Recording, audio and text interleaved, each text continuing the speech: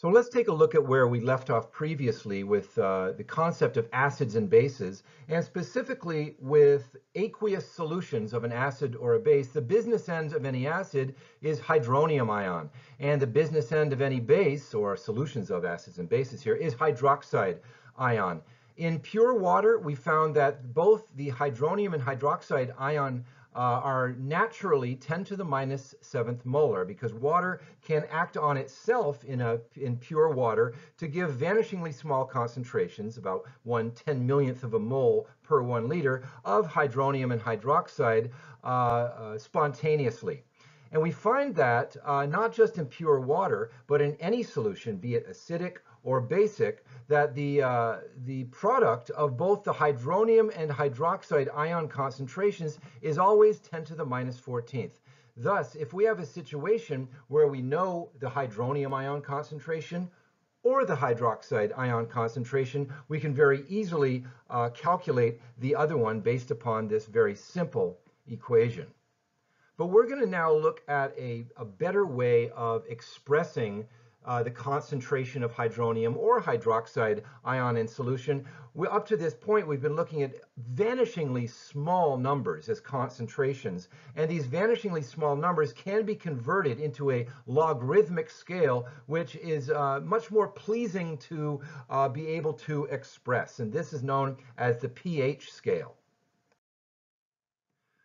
So it's a simpler numerical way of expressing acidity in a solution or basicity, whether a solution is acidic or basic. Now, many of us have heard or see commercially or whatever the concept of pH, the pH of a solution, the pH of your fish tank, the pH of a watershed, and so on.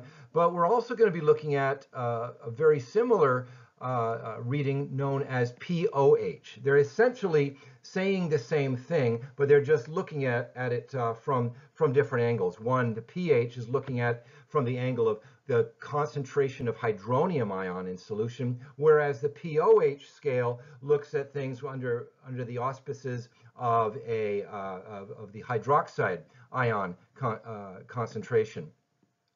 So the pH scale is a logarithmic scale where the change of 1 pH unit corresponds to a 10-fold change in acidity or basicity. What that means is, if you remember when we were looking at concentrations of hydronium and hydroxide, we would each sort of number on the scale was a 10-fold increase in concentration or decrease, depending on which way you went. Those 10-fold concentrations, now that we're in a logarithmic scale, correspond to one single unit.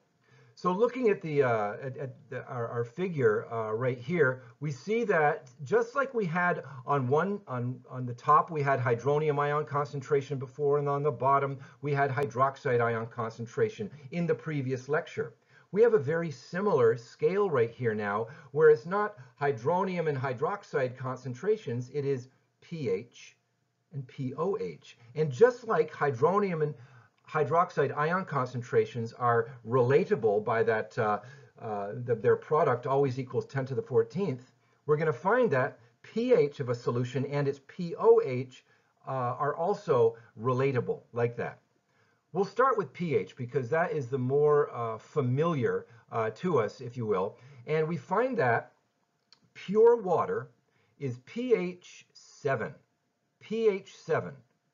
or if you like, POH 7, because they're both 7. We may have again heard that. pH 7 means neutral. What that ultimately means is that it is pure water, where there's 10 to the minus 7th molar concentrations, 1/10,000,000th of a mole per liter of solution of both hydronium and hydroxide. But through the calculation, which we'll show you in a moment, it comes out to the number 7.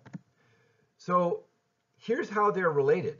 If I know the hydronium ion concentration, looking over here on the left, there is a hydronium ion concentration, I can calculate the pH by taking the negative base 10 logarithm of that concentration. And it's that simple. I wouldn't even call it a calculation or an equation, because you're just pushing a button on your calculator. Similarly, If I know the hydroxide ion concentration in the center here, I can take its negative log and come up with the POH. Now let's look how pH and POH are related. Up on top here, if we find any pH, say pH 3, which is lower than 7, meaning an acidic solution, the corresponding POH will be 11. There is a pattern there. Always, the pH plus the POH always equals 14 in a solution. Its pH plus its POH equals the number 14. Again, it's much too simple even to be considered an equation of sorts, but really it's almost ridiculous to think about. It's that easy. Now, notice, we'll go back to pH for a moment. Our neutral is 7. Now, as we go down in pH, see these sequential numbers going down, that means we become more and more acidic. That's a little counterintuitive for people that are used to hearing about pH and its relation to acidity, in that we have a, if the number is going down, the initial thought is, well, the acidity must be going down too. It is not. It's the reverse of that. As the pH goes down, the acidity of the solution goes up from weakly acidic to strongly acidic. Alternatively, if we have our pH 7 neutral and we start increasing in pH number, now we're on the basic side, and into weakly basic. The higher the numbers, we get into strongly basic. What does this mean, acidic and basic? We're talking about ultimately the more basic we get, the greater the concentration of hydroxide ion. The more acidic we get, the greater the concentration of hydronium ion. So we have these expressions down here. Again, I hesitate to call them equations because they're really, again, just mashing up a number on your calculator to relate pH and POH with the concentrations of those two all-important ions. So we can very easily use these expressions for some example problems. For instance, if the hydronium ion concentration of a solution is 1.8 times 10 to the minus 4th molar, what is the pH? Not even an equation. Just take that number, put it into your calculator, and punch log, and then take the reverse of it in your mind, and the answer that comes out, well, here we show that this logarithmic function happening, but this is the number that comes out, 3.74. It's that simple. If we look at, for hydroxide ion concentration, it's the same thing. If my hydroxide ion concentration is 7.69 times 10 to the minus 2 molar, what is the POH? Well, just take that number and in your calculator and punch log, taking the negative in your mind, and we end up with another number, and that would be the POH of a solution. Now, just as we were able to calculate, go in one direction, if I have hydronium or hydroxide ion concentration in solution, I can take the negative log of that number and come up with a pH or POH. We can go back the other way as well. If we're given a pH or POH, we can back calculate and be given the hydronium ion concentration as well through the expressions that we see in bold here. The hydronium ion concentration, if we know the pH, would be 10 to the negative of that pH, that exponent. So your calculator has a function for that. It's really that easy. Similarly, with the hydroxide ion, to calculate that, if we know the POH of the solution, well, we set base 10 to the negative of whatever that POH is, and we're able to find that very easily.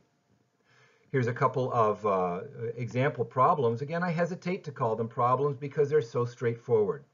If the pH is 4.80 of a solution, what is its hydronium ion concentration? Well, I'm just going to take 10 and set it to the exponent negative 4.80 and come out with 1.59 times 10 to the negative 5th molar. It's very straightforward. If the pOH of a solution is 8.10, what's the hydroxide ion concentration? Same thing. We set base 10 to the exponent of the negative of that pOH, and this is what comes out of our calculator. So we're very easily able to swap between them. So now we have enough information and the ability to transcribe between all of these values that we can actually make a loop out of it. It's called the pH loop. So that if I know, for instance, one value in a solution, I can calculate all of the others. And it doesn't matter which value I'm dealing with, because we have doorways between each of these values. For instance, between the hydronium and ion concentration and pH, we have a two-way street. We take the negative log of hydronium ion concentration, that gives us pH. And if we have the pH and want to calculate hydronium ion concentration, we set that negative pH to base 10.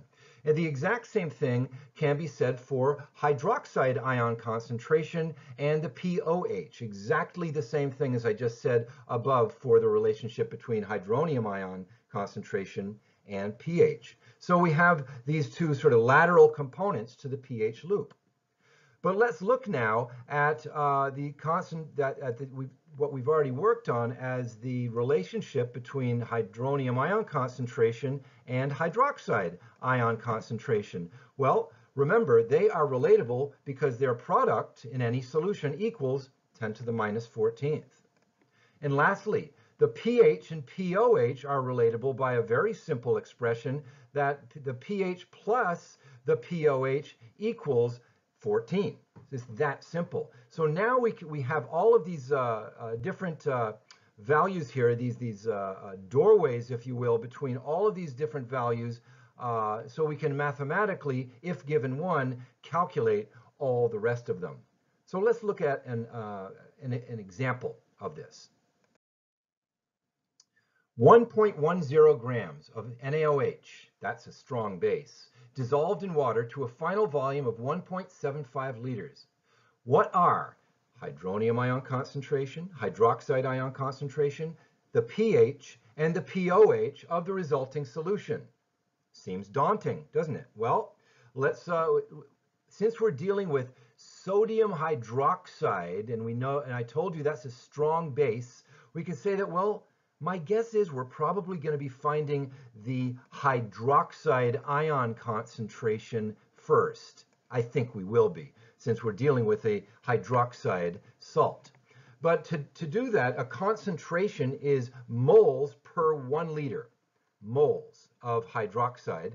Well, in this case, sodium hydroxide is not in moles, but rather in grams. So we have to do our old classic, when in doubt, convert to moles, and we're going to do that with our NaOH. We have 1.1 grams of NaOH, and if we divide by our molar mass of NaOH, it comes out with the number of moles. Now that's the total number of moles, it's not the molarity, because molarity is the number of moles per 1 liter of solution. In fact, that's the number of moles right in front of us per 1.75 liters solution. So we have to force this into compliance by dividing 0.0275 moles of NaOH by 1.75 liters of solution to force us into molarity. And that comes out to 1.57 times 10 to the minus 2 molar of sodium hydroxide. Now, sodium hydroxide is a hydroxide salt. It is a strong base, so thus, whatever the concentration we have here of sodium hydroxide is also the concentration of hydroxide ion, because it dissociates completely, if you remember that from the last lecture. So we've got one of our 4 corners of the pH loop, and this hydroxide ion concentration. And really, it's up to us which way we want to go with this. So here's our pH loop, and we're down in the sort of the southwestern area right here with hydroxide. Which way should we go? Well, it doesn't really matter. I think what we want to try to find now, or I'm choosing to, is hydronium ion concentration, and that involves our product of hydroxide and hydronium multiplied together to give 10 to the minus 14th. So we're going to do that. And we set this up so that our hydronium ion is all by itself on one side, divided by our hydroxide ion concentration that we just worked out. And this comes out to the hydronium ion concentration, 6.37 times 10 to the minus 13th molar. Well, we've done our heavy lifting, in my view. So let's come up with, we need to find the pH and the POH. pH, the negative log of the hydronium ion concentration, which we just calculated. We put that in, take the negative log on that and punch it into our calculator, and it comes out to, the pH is 12.20. That was easy. And then finally, to calculate the POH, we just subtract 12.20 from 14, because that is the relationship we have there, and it comes out to 1.80. So let's change direction a little bit here. We're still talking about acids and bases, but we have to think about the action of acids or bases added to, say, a neutral solution of pure water.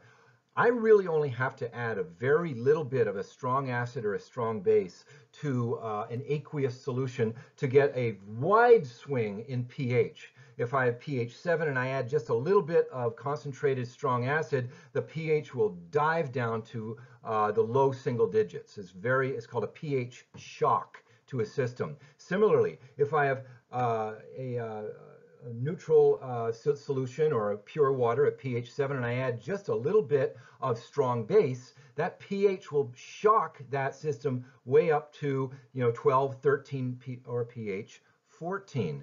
This is again known as a pH shock. In living systems, pH shocks are detrimental. They are life-threatening. So much of living biochemistry or of biology is mediated by what are called buffers, natural buffers. Our bloodstream has a natural buffer in it, so any added acid or base does not give a pH shock to our bloodstream, but only ends up with little shifts in pH by comparison. So by definition, a buffer is a solution which resists pH change, or rather radical pH change, by neutralizing added strong acid or strong base. The way they're put together, there are hundreds of different types of buffers, but they're all constructed the same way. They're constructed by forming an aqueous solution of a weak acid and the salt of that weak acid's conjugate base. And we'll see why that is. So we have to have a weak acid. So if we start with pure water, here's pure water, and we first have to add a weak acid to it. We'll add acetic acid because we're sort of familiar with that. That was that monoprotic acid, which had actually 4 hydrogens on it, but only one is ionizable. Not that that's what makes acetic acid weak, but it's just it's good to stick with this once we have in there. So here's a representation of that pure water where we've added our weak acid. And remember, the weak acid dissociates hardly at all. So it remains within solution in its undissociated state, meaning its acidic hydrogen is still attached. After this, we add the salt of that acetic acid's conjugate base, and it's usually like with that hydrogen removed, we have, in this case, a sodium salt called sodium acetate in this case, but it is the conjugate base of that weak acid. So we have this whole solution here, and I'm going to demonstrate why that is helpful. Why does that resist radical pH change upon addition of a strong acid or a strong base? So let's imagine a system in which we're going to be adding some strong acid to it. If I just had water, for instance, just water, there's water up right in there, and I add HCl, which is a strong acid, directly to it. Well, that water molecule is going to act like a base and abstract that hydrogen ion from the HCl quantitatively. Remember, strong acid dissociates completely, so that's going to form plenty of hydronium ion. Hydronium ion is the business end of any aqueous acid, and also that's going to shock our system. We're going to get a very low pH as a result of that because we have hydronium ion all over the place. Well, let's see what happens now when we have water within our buffer system. And remember, there's two components to a buffer. And in this case, it is the conjugate base of the strong acid, which attacks the added HCl first. It does not allow the water to attack it. Thus, we get this the hydrogen on the HCl abstracted by the conjugate base added to it. So there's no hydronium ion formed. If there's no hydronium ion formed, or hardly any, it is only weakly acidic. So it only moderately lowers the pH because, as we can see in both of these cases, on the top case, lots of hydronium ion. On the bottom case, no, we just have water here. That hydrogen from the acid went to the conjugate base of the weak acid, and thus we resist that shock to the system, that very low pH we got in the first case.